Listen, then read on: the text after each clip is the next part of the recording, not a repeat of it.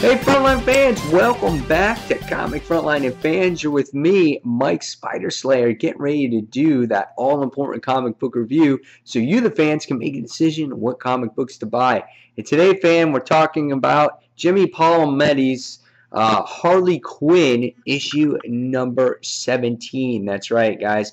Here on Frontline, we had a chance to meet up with Jimmy, and he told us a little bit about his Starfire issue 1 book that is right behind me, and I read it myself, and it was a great book. So I decided to get back into Harley Quinn and give this issue a try. Now, on this cover, we get to see Harley and then a whole bunch of other gang of Harleys in here as well.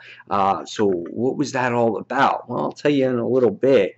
Now, the artwork in this issue is done by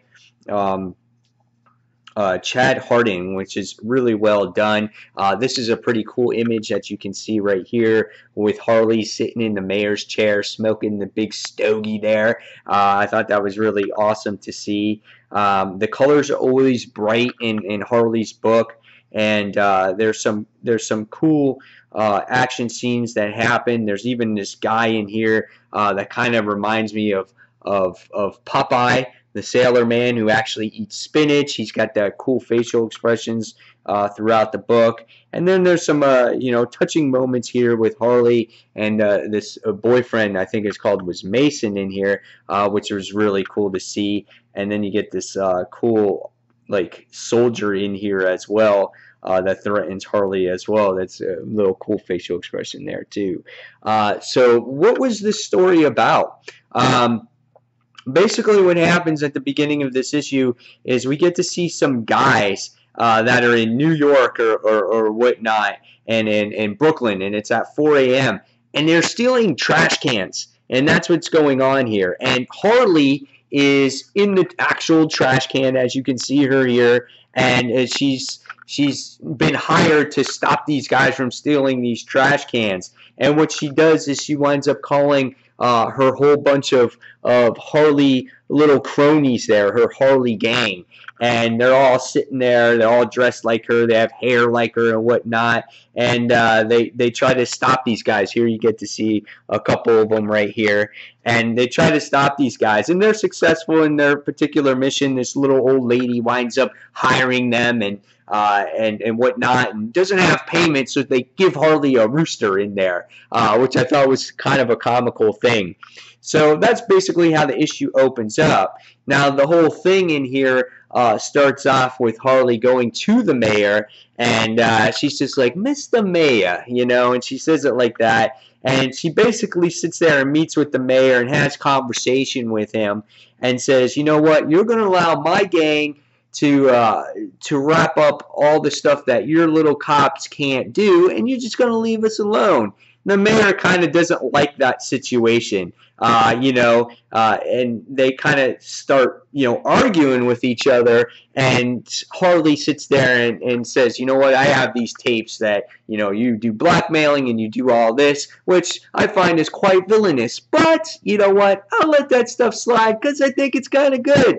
But you just got to let our gang do its thing, and you guys, get the sloppy seconds, So after that little blackmailing issue, I guess the mayor has to deal with the situation. Now, the other part of the story deals with this sailor, and his name is Mr. Strong, I think it was. And he's checking out this strange seaweed that's in the ocean.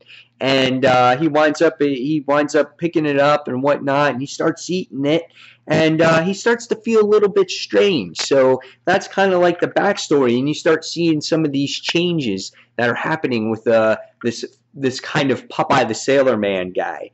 And we get to see some emotional moments with Harley and her boyfriend or whatnot. And his name is Mason. We find out that he has committed some crimes, and it looks like the FBI come and they pick him up. So by the time you get to the end of this issue, we wind up finding out that Harley and her gang wind up getting the phone call to retrieve the sailor because he's gone missing. And the last thing we wind up finding out is that he was at this particular bar, and he was in this stall, and we find out that after eating the seaweed, he gets super strong like Popeye the Sailor Man and looks like this. And I was like, damn, that's pretty awesome, man. It's like a modern day Popeye, you know? And I was like, oh, that's cool. And that's kind of how the issue ends. Now you get to see some cool character moments between the new Harley gang and this other guy. His name is called Harley Quinn. He's like a male Harley Quinn. And there's some good moments there between the bartender and whatnot. So after reading this issue, I thought it was a very good read.